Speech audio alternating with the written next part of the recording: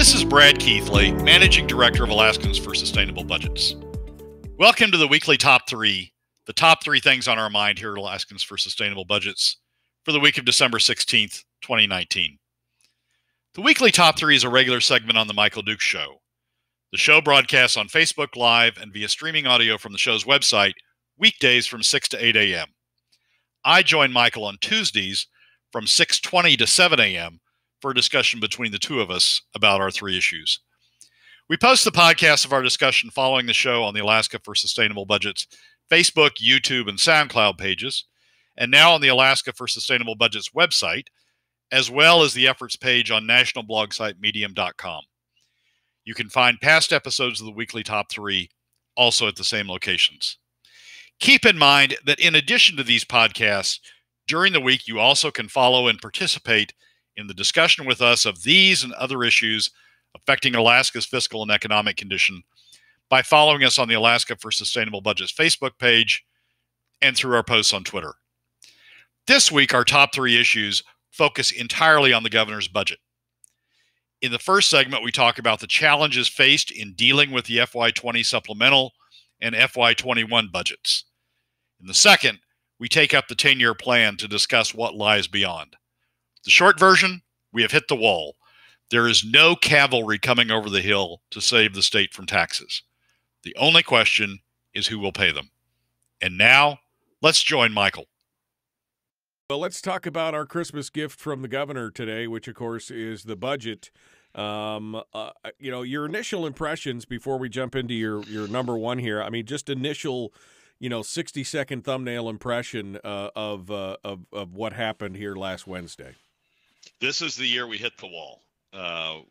We've been talking about this since 2013, 2012, 2010, when you could start seeing the wall forming out there. The spending levels were getting up. Revenues weren't going to keep up with it. You could sort of see it off in the distance. But this is the year we finally hit the wall. And when you look at the 10-year plan, there's no cavalry coming over the hill. There's no oil price cavalry. There's no production cavalry. We're Custer at Little Bighorn, and we've been surrounded, and we've hit the wall. Well, that's it. There's no more further. You can't back up any farther than we already have. So, all right. Well, that's a good one. Well, let's talk about number one, the immediate issue, addressing the supplemental for FY20 and the fiscal year 21 budget itself, with the governor taking a new tact. What's number one here? Well, the governor's got the governor and the legislature both, the state as a whole. Let me try it that way. The state as a whole has got a huge immediate issue. I like to focus on the 10-year plan, and I like to focus on where we're going and sort of how we're going to deal with the future that's in front of us. But before they can deal with the future, they've got to deal with the immediate problem of not only this coming year, which is the usual budget cycle, but they've also got a fairly big supplemental that's staring them in the face. And they've got to deal with both of those before we can really sort of focus on the future, which is where most of our attention should be, on how we're going to get through, how we're going to adjust to these new times now that we've hit the wall. The supplemental, depending upon how you break it down, is about $1 billion. The way the governor's proposed it, roughly $90 million of that is supplemental money for the wildfire suppression accounts to make up for the unprecedented 2019 wildfire season we had to backfill those accounts. Right. About $120 million of that is for Medicaid. We forecast the budget that was approved last year forecast savings in Medicaid that didn't come about. It actually short-funded Medicaid. Even assuming those savings, it didn't provide enough funds for Medicaid. That comes back to haunt you in the supplemental. And so it's about $120 million for that. So that's about $210 million, just those two. And then the governor, as he said he would, proposes in the supplemental to fund the remainder of the statutory PFD that got short funded last year. And that's another $800 million. So that's $1 billion. And keep in mind that we've got roughly a little over $2 billion in the CBR. That's $1 billion in additional supplemental funding for the FY20 budget before you even start thinking about next year's budget. I mean, $1 billion is a huge number. It is a record number. Even if you take away the $800 million in the PFD supplemental, the $200 million in wildfire suppression and in supplemental Medicaid are big in and of themselves. The governor proposes to fund that out of an additional draw from the ERA that would put us over the ceiling that was set by the legislature in SB 26. That's essentially a tax on future Alaskans by taking money out of the permanent fund, additional money out of the permanent fund that otherwise is earning, that has earning potential, the earnings base, the investment base going forward. Taking that money out to pay for the bills of current Alaskans, it's essentially a tax on future Alaskans. So it's I mean, the supplemental in and of itself is huge. Well, let me ask you a question, because part of that $1 billion that you're talking about is a fulfillment of what Dunleavy is saying is a fulfillment of the statutory obligation to pay the full PFD. So do you see that still as a tax on future Alaskans if they're supposed to be following the law and taking that, because the money is still in the ERA, regardless of whether they pulled it or not? By giving us only $1,600 instead of $3,100, the remaining $1,400 and change is still, per person is still in the earnings reserve account. Do you still see that as a tax on future Alaskans? Yeah, because it's being funded. It's being funded by an excess ERA draw. It's being funded by an additional amount over and above the real rate of return that the ERA is funded. The way it would avoid being a tax on future Alaskans is if either we cut back on spending in the current year to be able to accommodate that additional amount within the 5.25, the ERA, the draw on the real rate of return, or we reduce spending, or we funded the total spending package through a tax on current Alaskans. By having some sort of tax on current Alaskans. So yeah, it's a tax on future Alaskans because it's an amount above the real rate of return, the earnings draw set by SB 26. Okay, all right. Well, let's continue. I mean, I'm looking at this and thinking, I mean, they should have been following the law to begin with, and I agree that they should be reducing the size and scope of government to match that. I mean, I think at some point, my thought on this is that there's really only one way to stop this. We basically have to hit the wall because there's just no fiscal discipline. There's no way to do it. As long as there's some kind of pot of money to draw from, this legislature, past legislatures, future legislatures are going to have the same problem that we've had for 45 years in this state, which is an addiction to OPM, which is other people's money, and they're just going to spend it until there's nothing left, and then they're going to have to face the reality that they either have to cut or find new revenues. And I don't think that there's a stomach in the state of Alaska for the people to find new revenue. So maybe then and only then will we actually come back to a more sustainable budget. Yeah, and another way, Michael, I mean, to go back to the supplemental for just a second, another way to look at this is what's a tax on future Alaskans is to pay for the excess spending, the spending over and above the statutory, the amount that could have been spent if you took the statutory dividend out at the beginning. And so that tax on future Alaskans is there to pay for the additional spending, not necessarily to pay for the supplemental dividend. But it is however you assign the revenues, taking more than the real rate of return from the permanent fund is taking more than this generation's share, and it is reducing the investment base for future generations, and is a tax on future Alaskans. So it doesn't. You don't necessarily have to say we're taxing future Alaskans to pay the current PFD.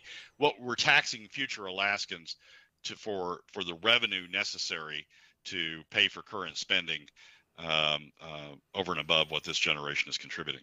So the supplemental is huge, and obviously, $300 million was going to be one of the largest supplementals in history. If we go all the way up towards that $1 billion mark, it will definitely be the largest supplemental in history.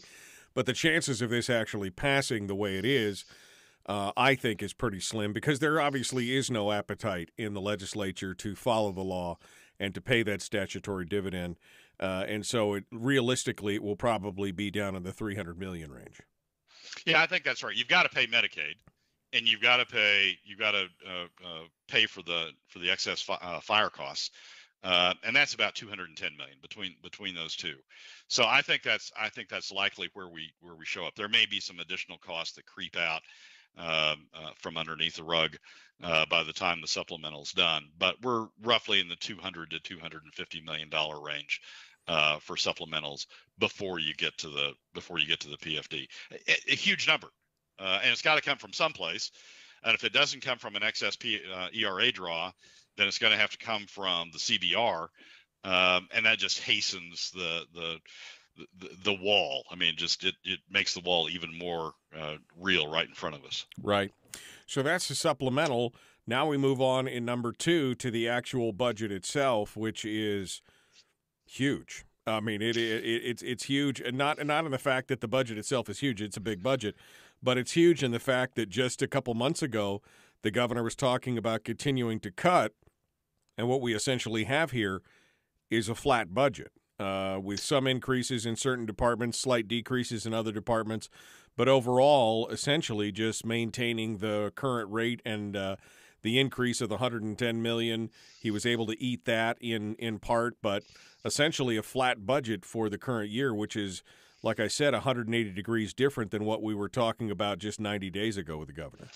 Yeah, and we don't have the revenue to pay for it. I mean, to cut to the chase, we don't have enough money to pay for a flat budget. The traditional revenues, the oil income from oil, plus the other associated taxes that we have, about $500 million in other taxes that we have, adds up to about $2 billion. And when you add in the leftover amount, if you assume the statutory PFD and you assume SB 26, the limits of the SB 26 draw to this generation share, that adds in roughly another $1 billion. So we got about $3 billion. We got about $3 billion, a little over $3 billion in traditional revenues, plus the portion of the POMV draw after payment of the statutory PFD. $3 billion in traditional revenues, and the flat funding, the business as is about a $4.6 billion budget. So you've got a $1.5 billion hole in revenues. That's more than a quarter of spending, substantially more than a quarter of spending. About a third of spending is a deficit. And we're talking about this immediate next year. We're not talking about some year down the road in the future as we used to be. We're talking about this immediate next year. You got about $1.5 billion of a hole, and to close that, the only place to go to close that is the CBR, which has about $2 billion left in it. So you're going to use up about 3/4 of the remaining amount of the CBR to close that hole. You're going to have and to pick up from the supplemental, if you don't do an excess ERA draw, you're going to have used about $250 million of that CBR to close the supplemental, and so that'll leave you with about $1.75 billion, and you're going to use $1.5 billion of that to close the FY 2021 deficit. Essentially, what we're facing, what the legislature is facing, without doing anything else, is sort of draining out the rest of the CBR to fill next year's budget. Well, and that's the thing. I thought one of the most important. Images in the governor's budget summary was the budget reserve balances, which is on, I don't know, was it page 3? It's one of the first couple pages in the summary of the budget. And you look at this piece, and I'm putting it up on the screen right now, and you just look at this. Starting in 2013, we had over $16 billion in budget reserves, meaning in our savings accounts. And then you just see it, and it just plummets over the course of 3 years. We're down to less than half that. And then by this last year, we're down to just a shade over $2 billion in reserves. And if we move forward on this, estimated in 2021, there's going to be less than $500 million left in the savings accounts by the time it's all said and done, which means the constitutional budget reserve is required to have about $10 billion in it. It means that we're not only are we short, and still owe the constitutional budget reserve about $9.5 billion, there's going to be nothing left. By 2022, there's nothing on the graph. It's empty, which means there is no more going to the well to draw more money out and be able to live in the way we've been living. That's right. We hit the wall. After we'll discuss this in the next segment, but after you get beyond 2021, the world is very bleak. The world basically is, we're going to tax somebody, and it's just a question of who's going to get taxed. And it's a very bleak world. But this year is bleak in and of itself because we are hitting the wall. Draining the CBR is a huge deal. Back in '86, we had an episode up at Prudhoe that resulted in shutting in Prudhoe for a period of time, a few days, ultimately, the way we finally got it worked out. Right. But that caused panic because we didn't have, if Prudhoe gets shut in, we don't have those oil revenues, those daily oil revenues available to the state, or monthly oil revenues when the tax is paid, available to the state. And that caused a cash crisis in '86. Well, at least in '86, we still had a CBR to go to. Not as big as it should have been. We'd still drawn it down some, but we still had a CBR to go to. If we take the CBR down to 0, which is what the projections are on our current plan, we have nothing to go to.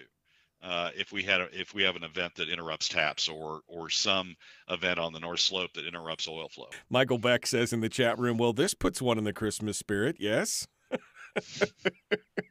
I saw this and I looked at this and I thought, okay.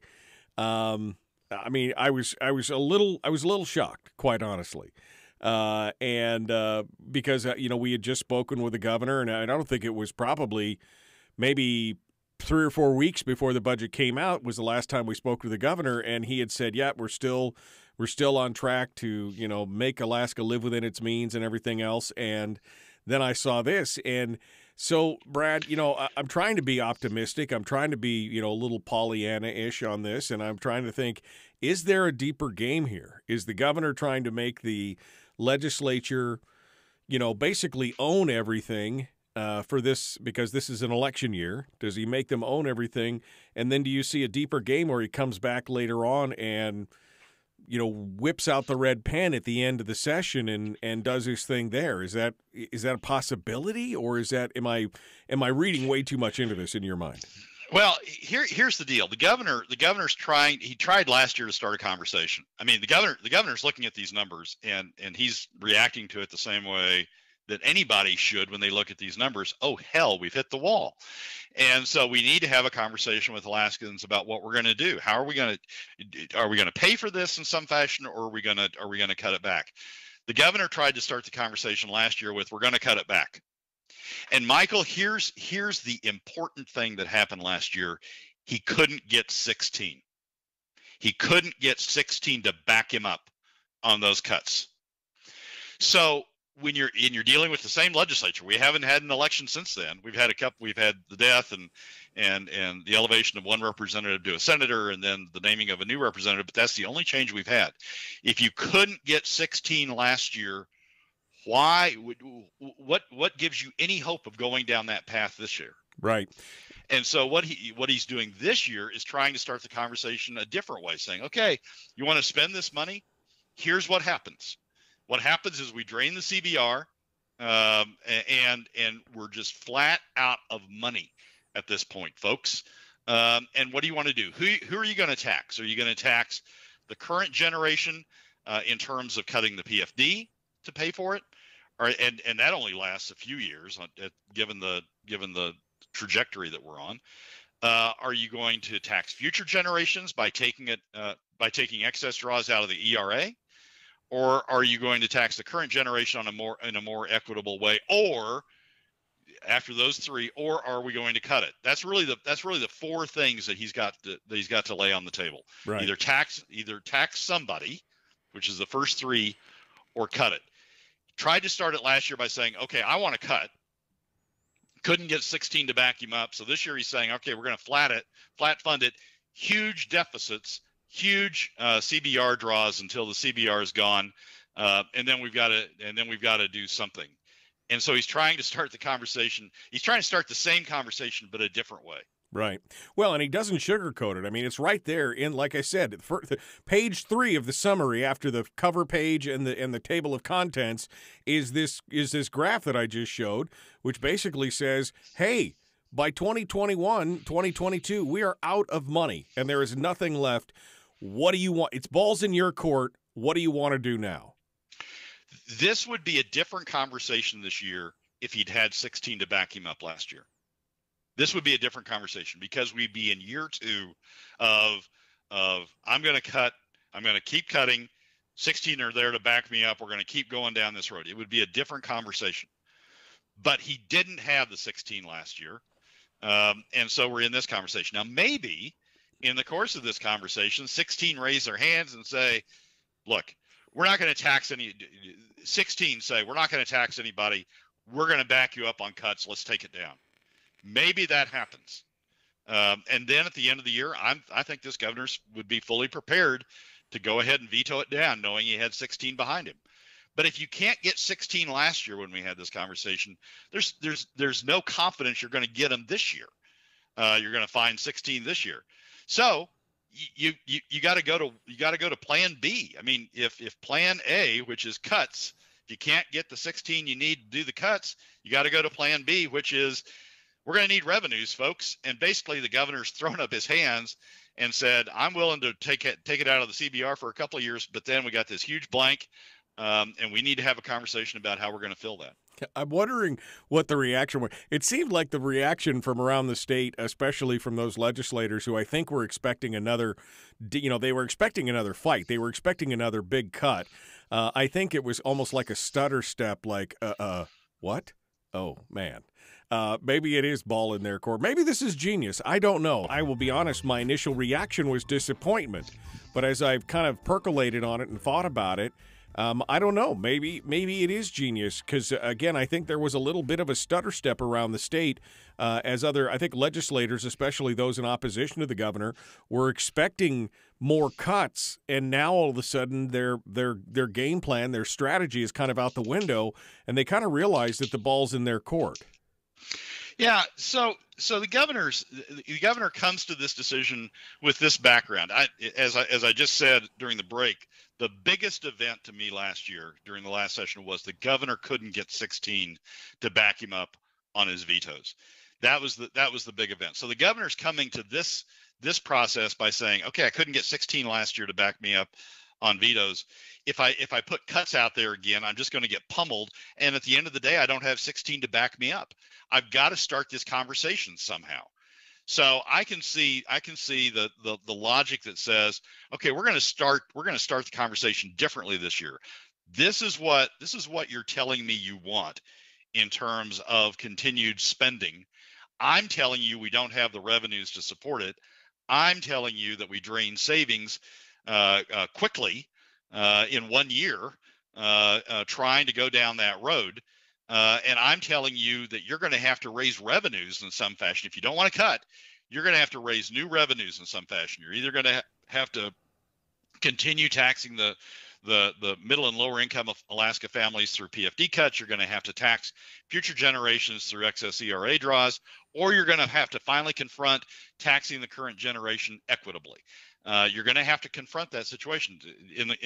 I can see the governor coming to his mind and saying that. And you didn't like the way we started the conversation last year with the cuts? Fine. Let's start it by talking about revenues. And new revenues, and what you as the legislature and you as Alaskans are prepared to do in terms of new revenues. And that's exactly, when you look at the 10-year plan, that's exactly what this budget does. It says we don't have enough money to do this, folks. We will go broke. We will run out of current revenue sources.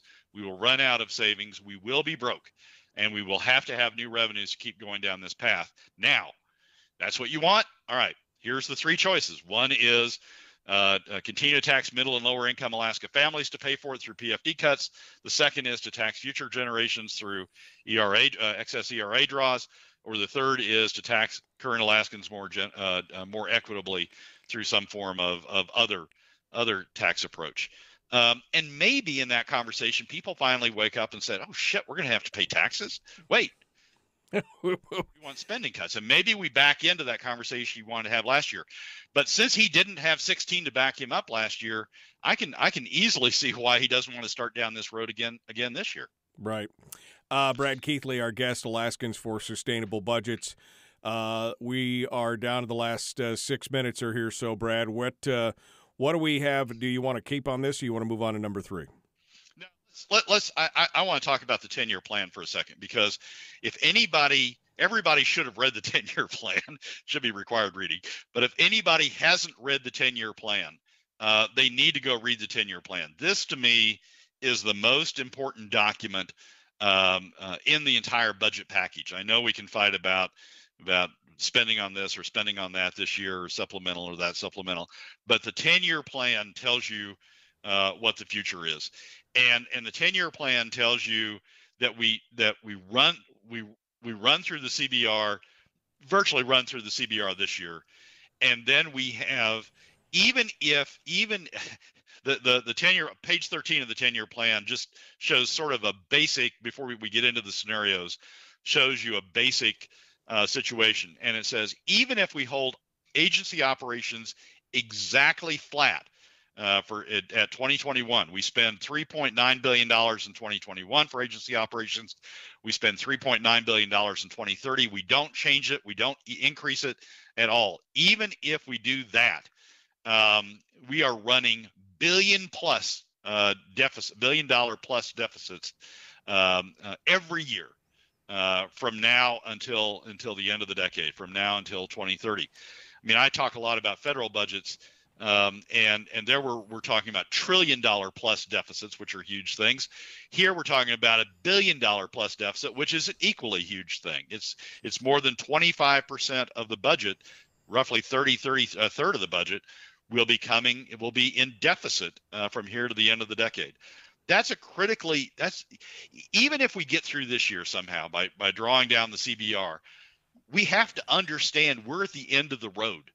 There is no more savings to draw from. It will be a tax on somebody if we keep going down the current road.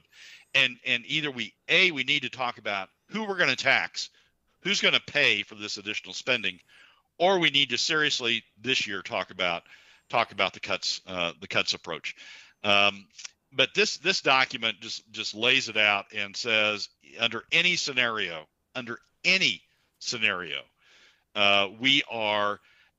we're facing $1 billion plus deficits going forward.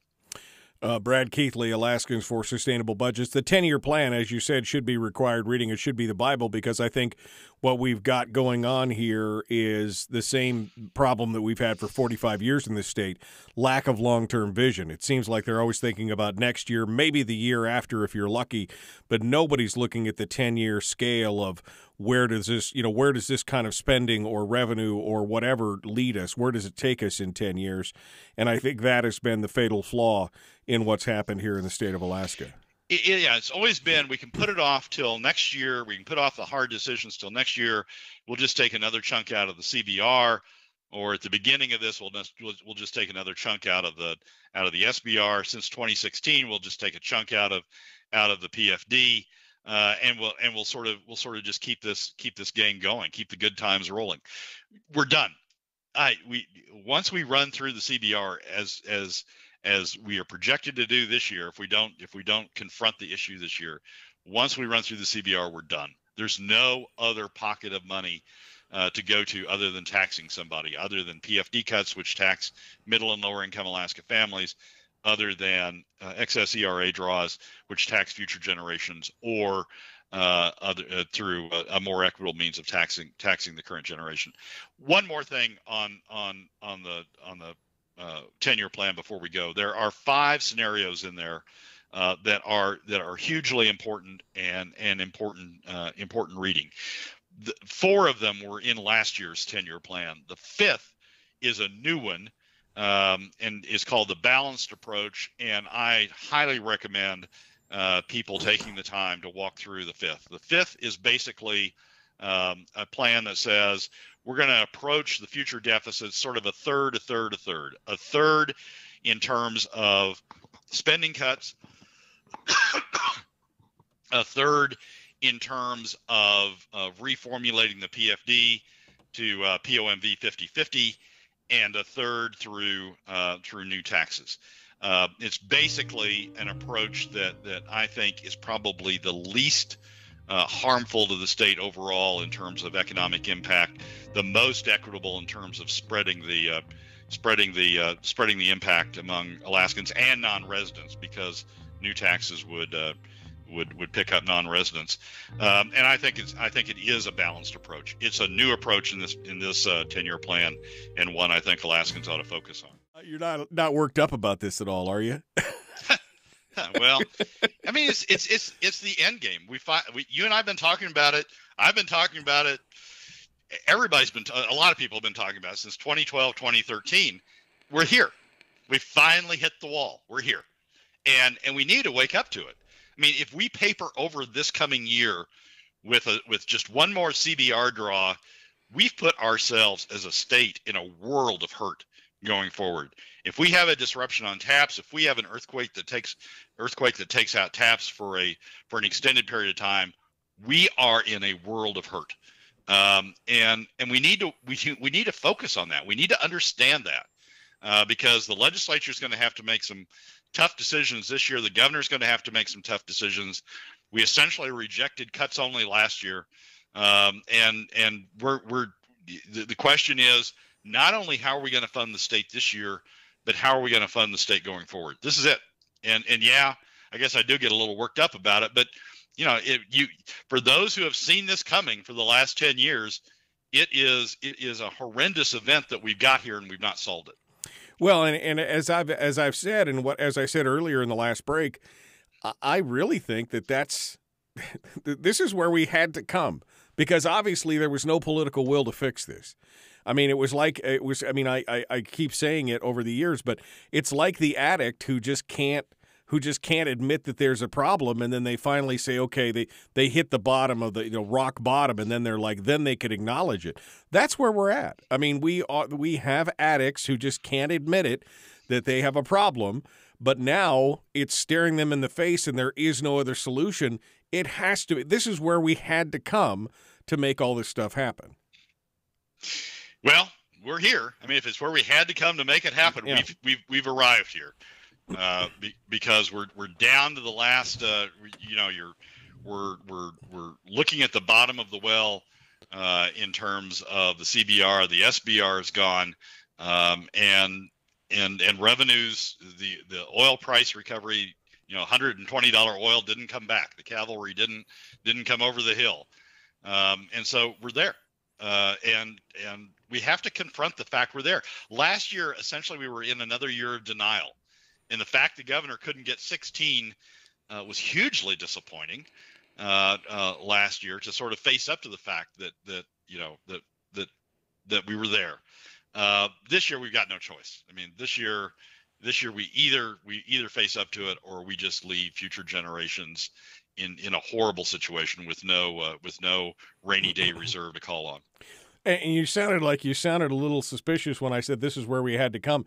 I mean, don't you agree that that was the only solution at this point? Because literally nobody wanted to admit it. Even those who were more, conservative Republicans who, I mean, like you said, we couldn't even get 16 last year. I mean, don't you think that was really the only solution at this point, is that was the only way that this thing was going to get solved, is that we just basically had to have no other place to go? We had to back ourselves into a corner. I mean, you and I may have wanted it, but it seemed like nobody else did. Oh, boy. Back in 2015, I thought, here's where we're going. Here's where we're going. We will wake up to this fact, and we will curb ourselves before we get to this point. I truly thought we would do that. I mean, I thought in the election cycle of 2012, 2014, 2016, 2018, that we would wake up to this fact. We didn't. And looking back on it now, you can say now I should say, yep, we were headed toward this wall all the time. I should have been out playing tennis or something instead of worrying about this stuff. I could have just shoulda, coulda, shoulda, woulda, just hung out there, waited for it to happen. Yeah. But we're here. I mean, we've gotten all the way here, and there's no fudge points left. There's no magic trove of money that somebody's stuffed away in a blanket someplace that we can now go get to use. We've used up all of the corners. There will be a tax. The tax will be either on, unless we cut, suddenly we have 16 that want to cut. But there will be a tax, and the question now is the tax on middle and lower income Alaska families, is it on future generations, or is it going to be more equitably spread across current Alaskans? Well, and like I said, I think that maybe, just maybe, part of the plan is get to the end, show them all the problems, show them that there are no other places to go, that this is the end of the rope. You better tie the knot and hold on. And then maybe he gets to make those vetoes and have 16 back him up on it. Maybe somebody finally gets the message that, your very special arts program is not going to make it this year or this go around. That's, because he tried it the other way. He tried putting all this discussion on the beginning of the discussion. Maybe now it needs to happen on the end of the discussion. Well, 16 the governor tried it by being in the lead, taking all the arrows, taking all the abuse that he took, being in the lead, saying this is the way we need to go. But when he looked around at the end, there weren't 16 there. And so he's tried it that way, folks. I mean, everybody wants to criticize him for not coming out with a cuts budget this year. He tried it. Yeah. 16 weren't there at the end. Yep. And so now he's essentially saying, okay, this is what you said. The 16, I didn't get 16. You guys essentially are saying you want to keep going down this road. Here's where the road leads us. Is that where you want to go? And if there's an upswell of 16, great. But the governor's attitude likely is, I tried that last year. Brad, thanks so much. We're out of time. We're about 20 seconds out. Thanks for joining us today. We really appreciate it. Michael, as always, thanks for having me. Well, that's a wrap for another week's edition of the weekly top 3 from Alaskans for Sustainable Budgets. Thank you again for joining us. Remember that you can find past episodes on our YouTube and SoundCloud pages, and keep track of us during the week on Facebook and Twitter. This has been Brad Keithley, Managing Director of Alaskans for Sustainable Budgets. We look forward to you joining us again next week on the weekly top 3.